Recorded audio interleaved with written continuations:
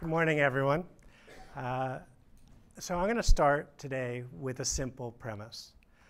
The world is changing very rapidly, and social change today operates in a landscape that's radically different from the one in which many of our practices, principles, and systems were first developed. And we all know many of the different forces and trends that are changing the world around us. These are things like emerging technologies, continuing economic uncertainty, shifting demographics that are changing the faces of our communities, divisions and fragmentation in our communities and in the world around us, growing numbers of environmental challenges, and very relevantly for this conference, blurring sectoral boundaries. These are all things that are familiar to most of us, but they're coming together in really interesting ways, and any one of them can actually change a community or issue on its own. Altogether, they're fundamentally transforming local and global landscapes around the world. Now, they come together, like I said, in a number of different ways, and I could talk probably for all of my time about some of the different ways that are changing the field. But let me talk about just a few in the time that I have. So I'll start with new ways of creating social impact. It used to be that a donor could give to their community foundation, their university, a museum, the symphony. Today, there are many more options. Donors can give locally, they can give nationally, they can give globally, they can give through a community foundation, they can give directly to nonprofits, they can give through online giving platforms. There are more choices than ever before. And we're seeing more and more people figure out that they can affect social change and create social change in a number of different ways. So, for example, it's not just giving to charitable organizations anymore. The growth of super PACs and PACs in the wake of Citizens United, we've seen the giving to political causes as a way to create social change skyrocket, and we expect that to grow even more in the 2016 elections. We've also seen the rapid growth of sustainable and responsible investing, and that's been a steady growth even through the economic downturn. And then we're also seeing people trying to create change through their purchasing decisions. So how can their behavior as consumers change the world? And so we're seeing more and more people believe that their buying decisions can have an impact on the world around them. Another of the big changes we're seeing is around opportunities to use big data. I read recently that 90% of all the data in the world today has been created in the last 2 years alone. And what we're seeing is that trend is continuing to grow as there are more and more embedded devices and chips. So my refrigerator can tell me how often it's been opened. My mother's pill bottle can tell me whether she's taken her medicine that day or not. And imagine what that means for social change when we can get access to all of that information about the services people are using, the things they need, public opinion, without having to reach out and do it directly all the time. Another of the big trends we've been looking at the Monitor Institute are the growing divisions and the fragmentation in our communities. Right, so that can come in a number of different ways. It can be racial and ethnic division. This is a map of Detroit, and you can see how fragmented and segmented the population has become. The divisions actually are also coming across class lines, and these days, 70% of the children born in the lowest income brackets end up staying in the lowest income brackets. And social mobility for poor people in the US is amongst the lowest of all Western nations. And we're also, of course, we all know about the political polarization that we're seeing these days, which is really freezing up our public problems, our systems for public problem solving, and really changing both what can be done by government, but also creating new opportunities for social change organizations to have an impact and create dialogue in ways that didn't happen before. Another of the big trends is around the environment. So many organizations don't think about the environment when they're doing their work, but we often like to talk about it because more so than almost any other issue that you can imagine, environmental issues can completely trump a community's or an organization's agenda.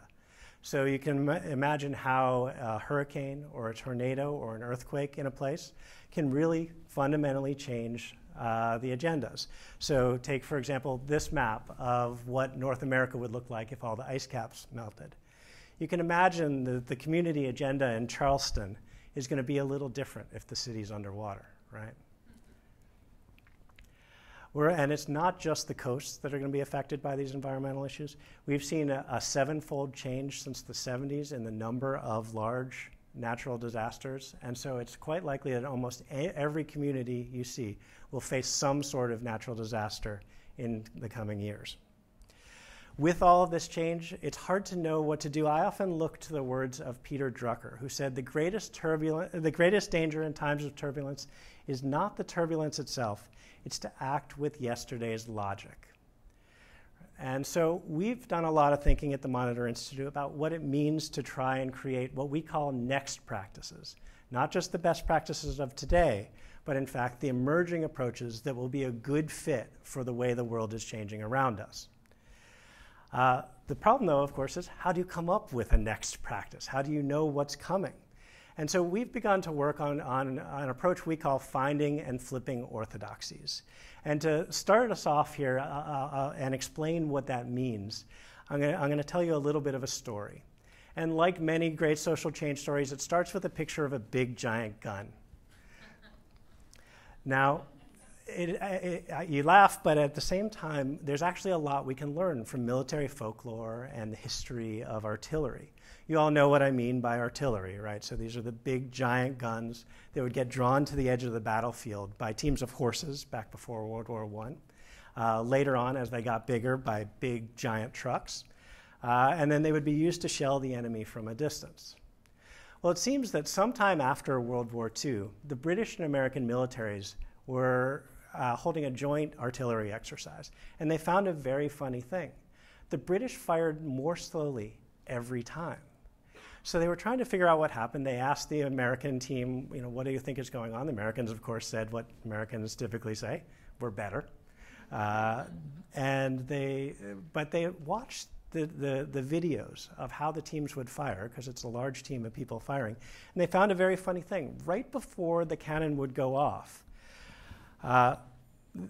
several of the team members would step back from the gun, pause, the gun would fire, and then they would rejoin their teams, reload again, and then right before it fired again, they would step back again. And they couldn't figure out what was going on. They asked the soldiers, what are you doing? Why are you doing that? They say, it's how we were trained to do it. So they went to every expert they could find, and they finally found an old veteran from before the Boer War. And he watched the video, and he said, I know what they're doing. They're holding the horses. Because, of course, you see back before World War I, when the cannons went off, the boom would spook the horses and they would bolt unless someone actually stepped back and held on to them. But the interesting thing was that many, many years after horses were long removed from the process, people were still stepping back and holding the horses. And so the question we're talking about now is, how can you make sure that your organizations and the organizations that you work with don't end up holding the horses? And we call these sorts of holdovers orthodoxies. These are deeply held beliefs about how things are done that may or may not still be true, but that often go unstated and unchallenged over time.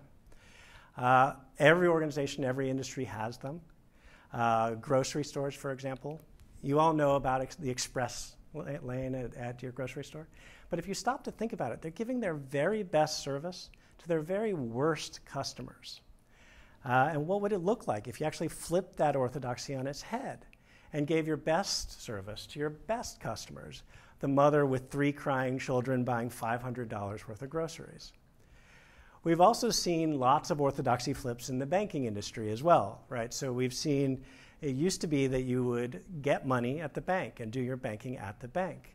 That's been completely flipped on its head with the ATM, right? Now you do your banking at the ATM, and that's become the orthodoxy. And that's now getting flipped on its head as we can take pictures of our checks and send them in from wherever we are, and mobile banking takes over. And of course, many of you know about how in the airline industry, Southwest Airlines flipped almost every orthodoxy in the book. The idea of assigned seating, the idea of first class, the idea that you had to fly through hubs, the idea that you need different types of airplanes, the idea that flying couldn't be fun. They haven't necessarily been wholly perfect on flipping that last one. But so the interesting thing, though, is social change has more than its share of orthodoxies, too. Right? This conference, almost by definition, is flipping the orthodoxy that social organizations can't make a profit.